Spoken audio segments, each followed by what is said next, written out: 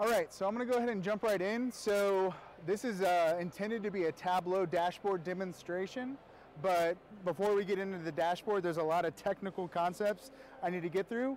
I'm about to confer to all of y'all a 4-year civil engineering degree in about 5 minutes, and then once y'all all have that, we'll jump into the dashboard. So my name is Joe Offit. I work for Booz Allen Hamilton. My two favorite things to do are woodworking and beer brewing. And when I'm not doing that, sometimes I look and analyze data, look at and analyze data. So let's talk about what we're doing here today and who I support, the U.S. Air Force. So there's a lot of words on this slide. We work for the Air Force Installation and Mission Support Center. But basically what you need to take away is this organization is responsible for everything except for flying the planes. So you're talking environmental cleanup, security forces, feeding people, taking care of the airmen's children, and of course maintaining the buildings that the Air Force works in. And that's what we're going to be talking about here today. So we're going to be talking about built vertical facility infrastructure and airfield pavements.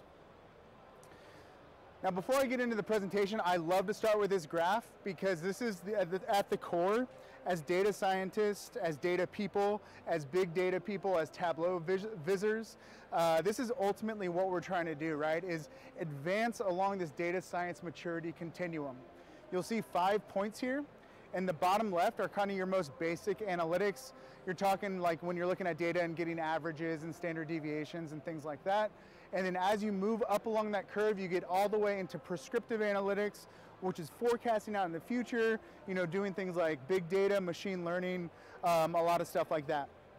So what we want to show you today is we're not going to show you the whole journey, but how the Air Force arrived at that 5th bullet point way up in the top right of this screen at prescriptive analytics for its asset management.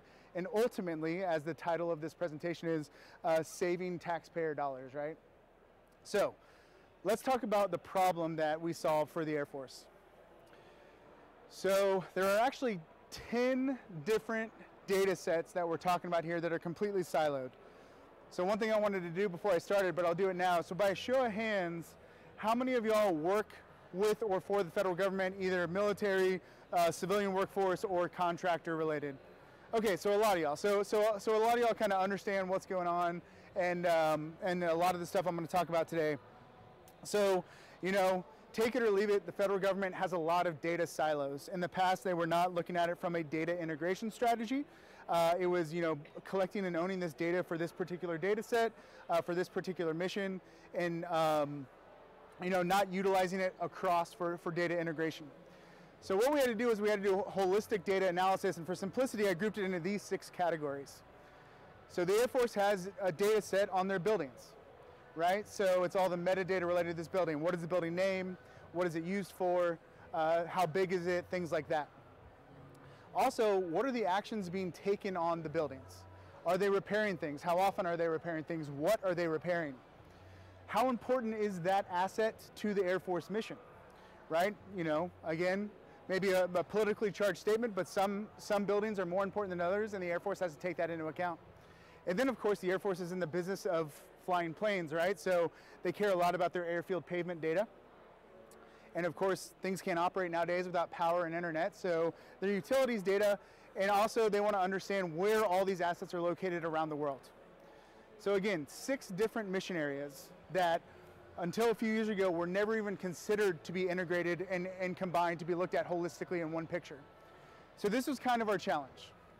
And so what we came up with was an integration, and this integration is what is called the IHA. So here in a little bit you're going to see the IHA dashboard, the installation health assessment. So they wanted to develop a methodology that integrates all this data, allows us to analyze that data, then ultimately visualize the data, right? And I'm going to get into more of this in a little bit, but when you think of assets, ultimately what you want to do is maintain it at the lowest life cycle cost. Buildings last for a long time, right? You're going to spend money on them throughout the life of their useful life. So minimizing all those costs across the 30 years, the 50 years, whatever it may be, is very important. So again, now I'm starting to beat a dead horse, but integrating the data, analyzing the data, and visualizing the data was super important to the Air Force. So here's what we had to do: create an analytical platform that integrates all this, analyzes it, and visualizes it. And since we started down this Tableau journey, the Air Force also said, well, while we're at it, let's add to this shopping list of all these needs and wants. This ultimate IHA viz should accomplish 3 things. The first thing is it should provide high-level strategic insight into decisions that policymakers, all the way up to the general Pentagon level and over even into the congressional side, how are those decisions impacting down to individual buildings? Secondly, we want to educate and communicate this out to the field, so out to each of the installations. So as these high-level decisions are being made, how do we also take this analysis and then communicate it to individual stakeholders who only care about a little bit of the whole data set? And then finally, there's always a big concern on data accuracy. How do we reassure stakeholders that the data is accurate and reliable?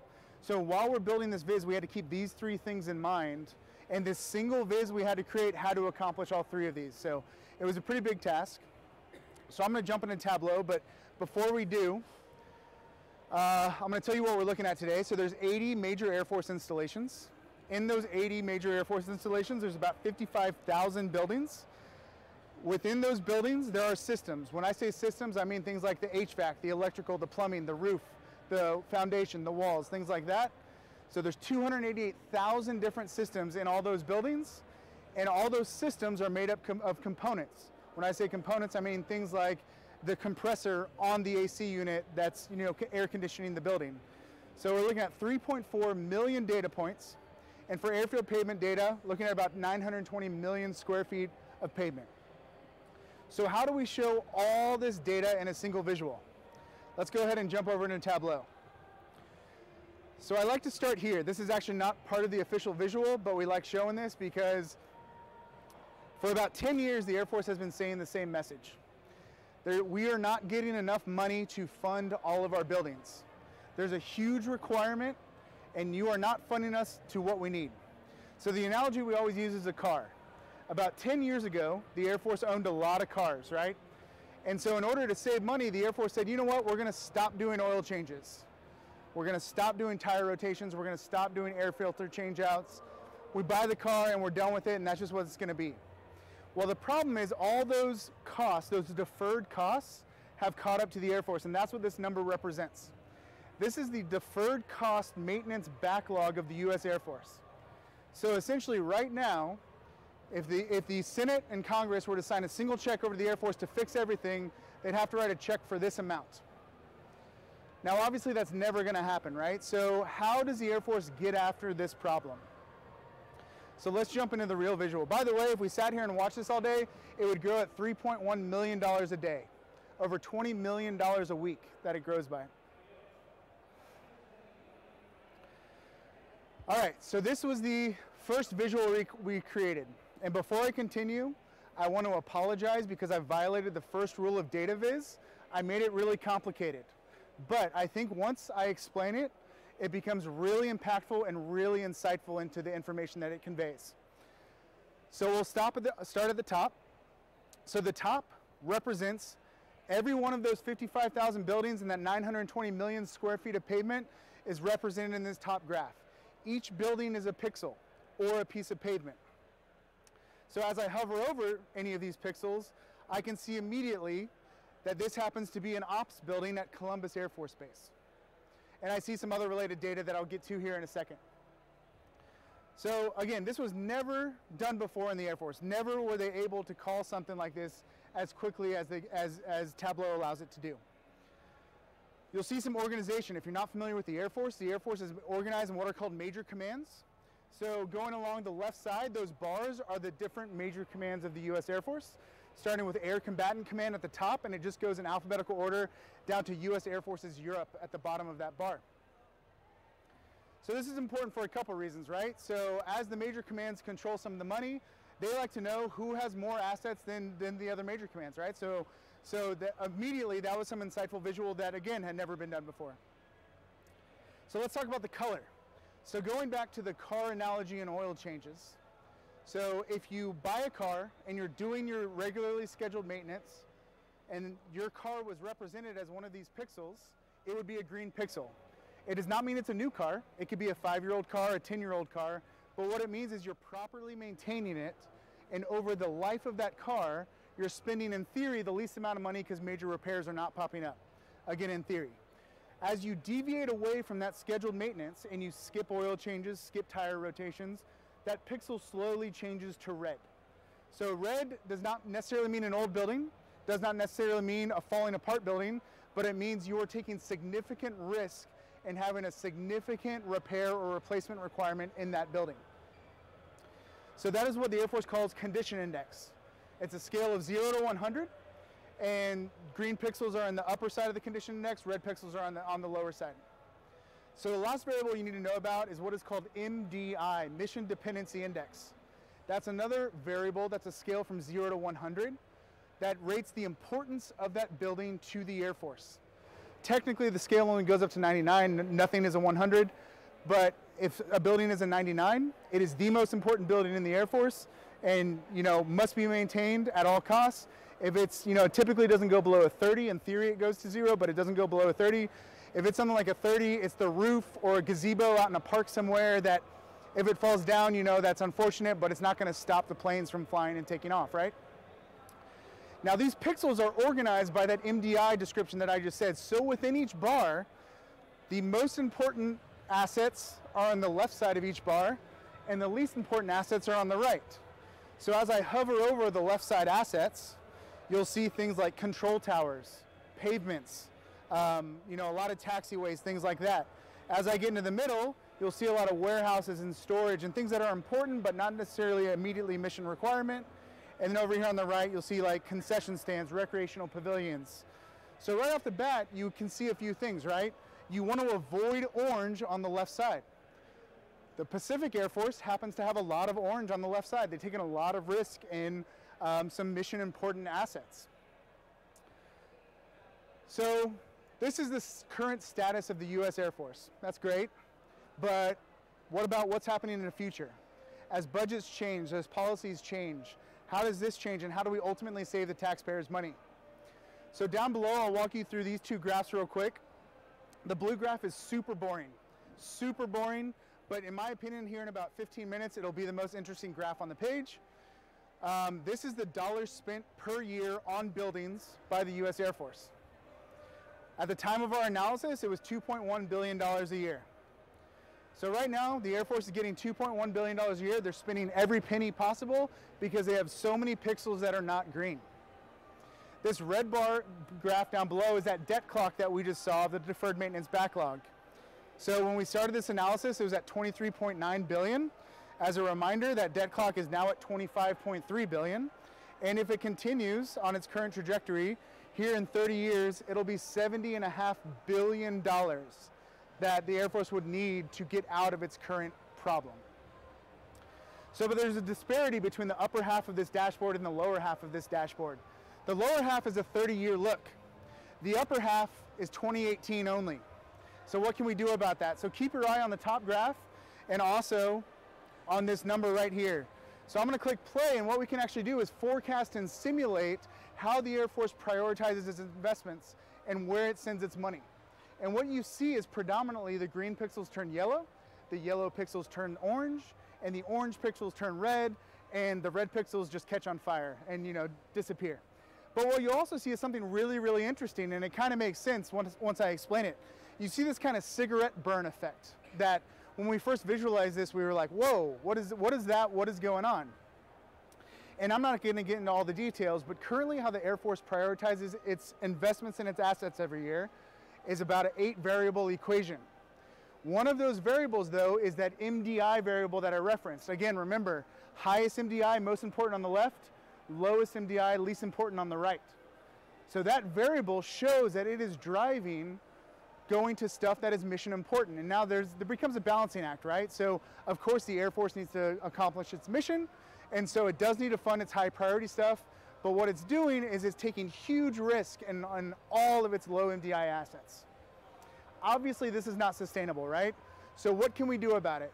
So we went back to our analysis team and said, well, what if we throw more money at the problem? So I'm going to reset the clock here, And this is going to be with an extra $500 million a year. So this will kind of give it away, but let's look at the bottom two graphs first. So instead of 2.1 billion, it's 2.6 billion. Again, a very boring graph right now. The backlog started at 23. Now it only grows to 58. If you recall from the previous page, it grows to 70.5. But let's press play and see what happens. And it basically does exactly what we would expect it to do. It follows the exact same path. The only difference now is that it's just not quite as extreme. So an extra $500 million, you still kind of see that cigarette burn kind of going from the right to the left. But things stay oranger, yellower, maybe not greener, but definitely not as red, right? And so we see after 30 years, the Air Force current prioritization scheme, throwing an extra $500 million at the problem, doesn't necessarily solve it. So then we got to ask the question, well, how much money solves it, right? What can we do? So I'm going to reset the clock one more time, and the blue bar graph and the red bar graph kind of give it away, but as I press play, this is an extra $1.5 billion. So instead of the $2 billion they're currently getting, this is $3.6 billion. So it's almost a doubling of budget. And we see what we would expect. We see this backlog graph rise, more or less stay flat, but then it drops. And if this simulation went out a few more years, we would assume it reaches zero. The blue bar graph is still super boring, doesn't matter. Flat all the way across, we're spending every dollar we have, and what we see is kind of what we expect. Pixels turn green. Now this is great, and Tableau is awesome, but I don't need Tableau for anyone to say more money solves your problem, right? Like I can do that analysis in about 5 seconds. More money solves all of our problems. So what else can we do? So we went back to the drawing board and said, you know what, let's get rid of the whole asking for more money thing. What else can we do? So we did a different type of scenario. Now I changed the top graph on you slightly.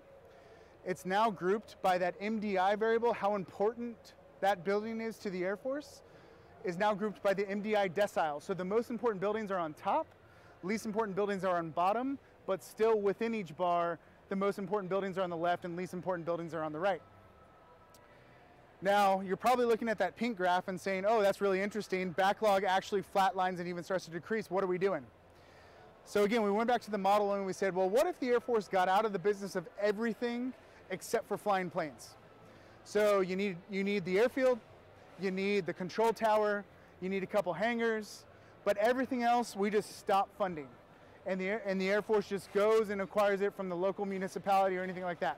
Again, no one in the Air Force is advocating for that, so don't go get me in trouble, but this was just a thought exercise, right? So what would happen if? So I'm going to press play and we're going to watch about 10 years of this take off, and for the first 10 years, we see exactly what we would expect. We define this basically as everything above an 80 MDI is good, everything below an 80 MDI we don't want to be in the business of anymore. But right there at 2029, let me back up. So here about 2028, 2029, everything above an 80 is green. Everything below an 80 has basically run to failure and they're putting out fires all the time. But then the model did something really, really interesting, because we told the model, do not fund anything below an 80 MDI.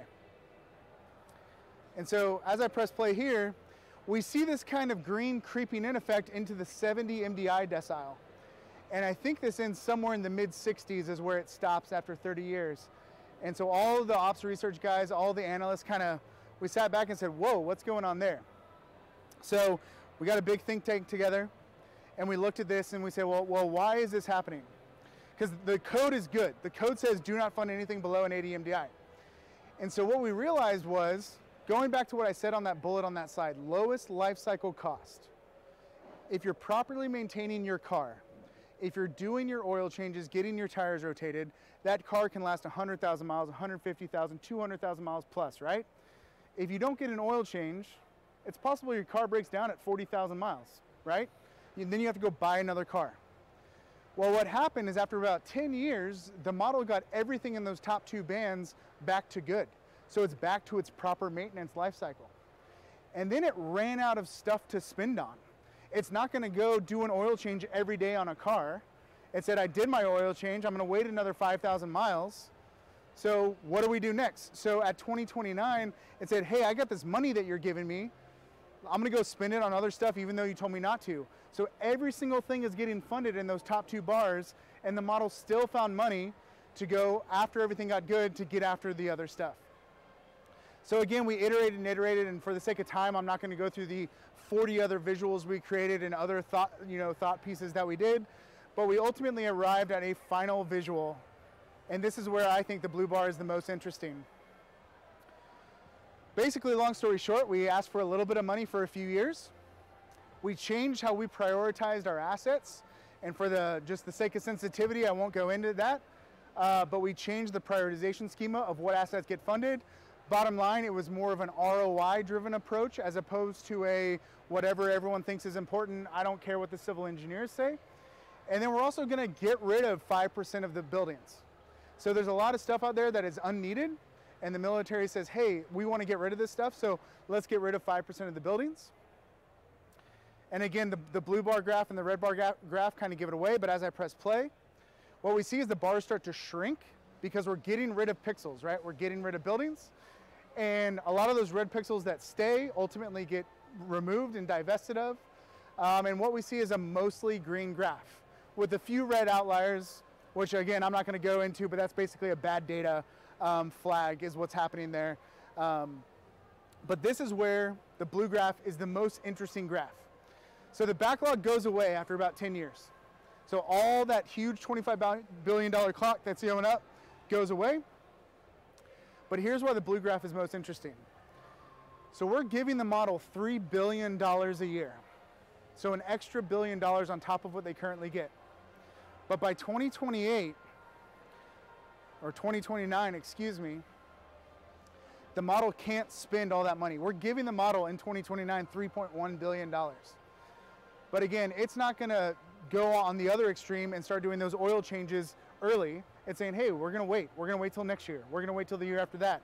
And so what you see, what this blue bar graph represents after 2029 is the lowest life cycle cost to maintain the US Air Force asset infrastructure. And it undulates, right? So if you think about like a FedEx or a UPS, if they had 55,000 trucks, they don't all get oil changes on the exact same day. You know, some years a lot of them get oil changes, some years almost none of them get oil changes, right? So this is kind of where the Air Force has settled.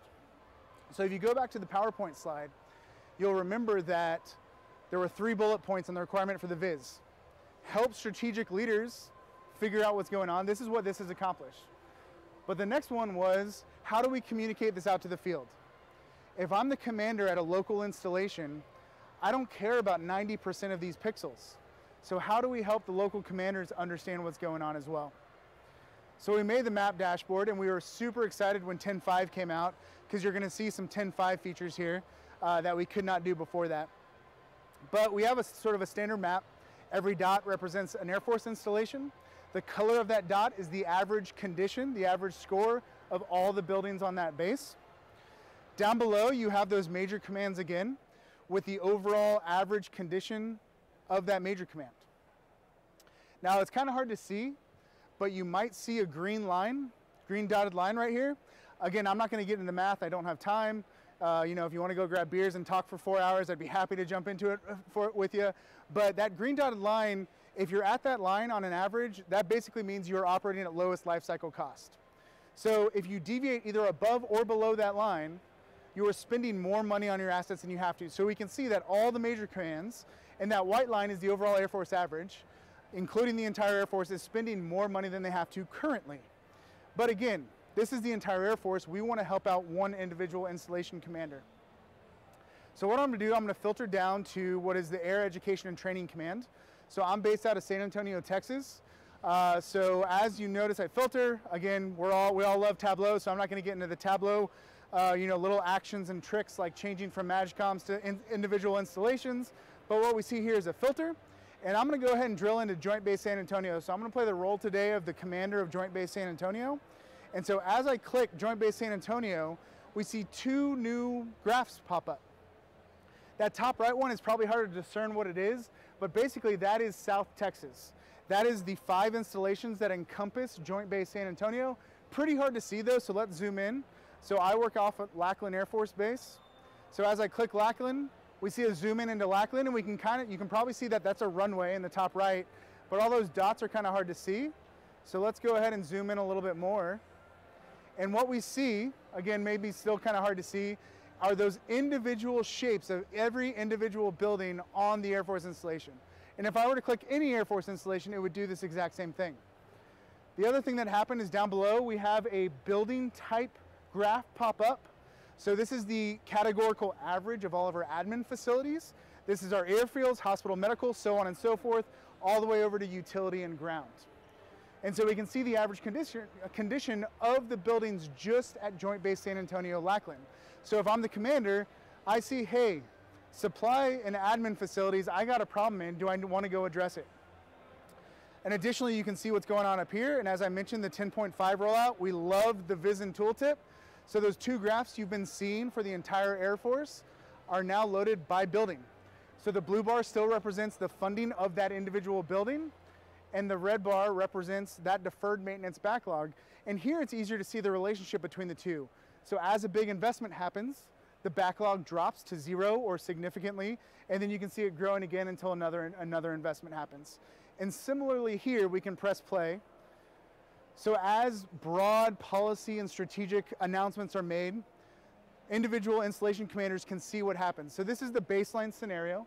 So this is the don't do anything scenario. And what we can see both at the top and at the bottom is most buildings go red. Now the Air Force is not going to let its runways fail, and that's important. So we see the runway network basically stay green. Some of it drops into orange for a little bit, but then it gets repaired and it goes back into the green category.